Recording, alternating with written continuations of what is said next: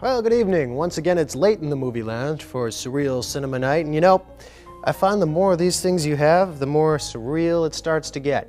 But I swear to God, 18 or 19 of these babies, you're really spinning. I bring up alcoholism for a reason. Oh yeah. You see, tonight's movie is a cautionary tale about the evils of drugs. And though we at Condensed Classics, or at least me at Condensed Classics, have never been shy about advocating the use of alcohol as a vehicle for which to forget one's problems, drugs are another thing entirely. That is why we present to you in dead seriousness the terrifying 1936 informational film, Reefer Madness.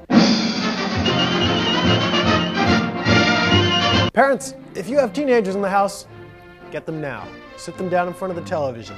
Give them some hot, black coffee and force them to watch Reefer Madness. Only then will they understand the evil road the use of Mary Jane will lead them down.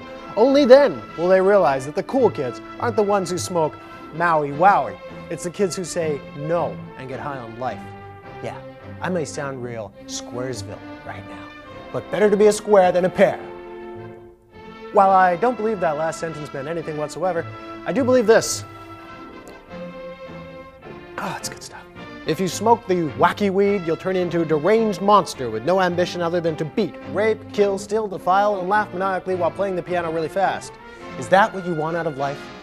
I hope not, kids. God, I hope not. You have so much going for you that you don't need to waste away as some kind of addict bowing to the god of the stoned temple. Then again, maybe I'm wrong. Maybe you have absolutely nothing going for you, in which case, please, by all means, light up, get high, and wander in front of a car. Which is exactly what happens when you mess with the demon seed. Okay, sermon over. Out. I think you know where I stand and how proud, how very, very proud I am to presenting not only a film, God, but a warning to youth which is still as powerful and effective today as it was 36 years ago. Reefer Madness. If this one doesn't scare you away from the horrors of drug-crazed abandon, then truly, dear viewer, I don't know what will. See you in a bit.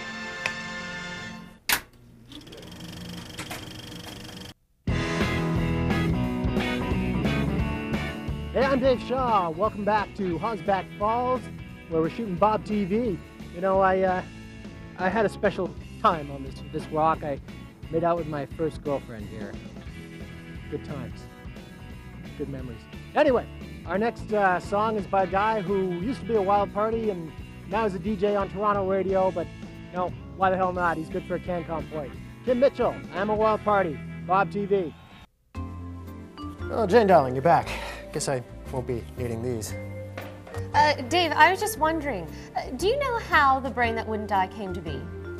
Why, yes, I do, Jane. Would you like to help me tell the world all about it? I sure would. Fantastic. Now, as a public service to our viewers who actually care about this trivial crap, we present information for viewers who actually care about this trivial crap. Our story starts with the brain that wouldn't die director Joe Green on an innocent vacation in that godless hell known as New Zealand. One tragic sheep-shearing accident later, and Joe was left without a left thumb. Luckily, both Joe and the left thumb were taken to a nearby hospital. The thumb was placed upright in a jar of peanut butter to preserve both its position and freshness. When Joe awoke, in a weakened and semi-demented state due to a massive blood loss. Right, an idea came to him. A scientist's fiancée loses her thumb and he trolls street trash looking for the perfect thumb to replace it.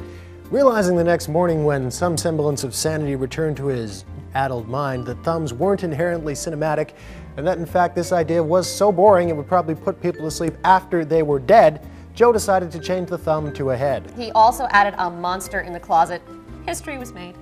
Now, what this monster struggling with coming out of the closet represented about Joe's personality and indeed the sheep he had been shearing, we will probably never know. But we do know the world would be a much emptier place without that tragic accident that caused, or rather, the tragic accident that is the brain that wouldn't die. Back to it. We'll see you in a bit.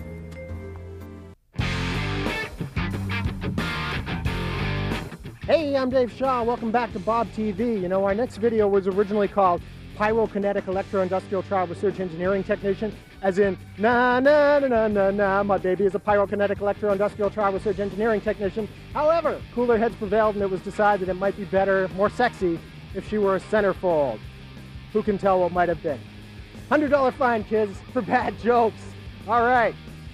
Bob TV on the new RO. Take it away. Jay Giles Band, centerfold.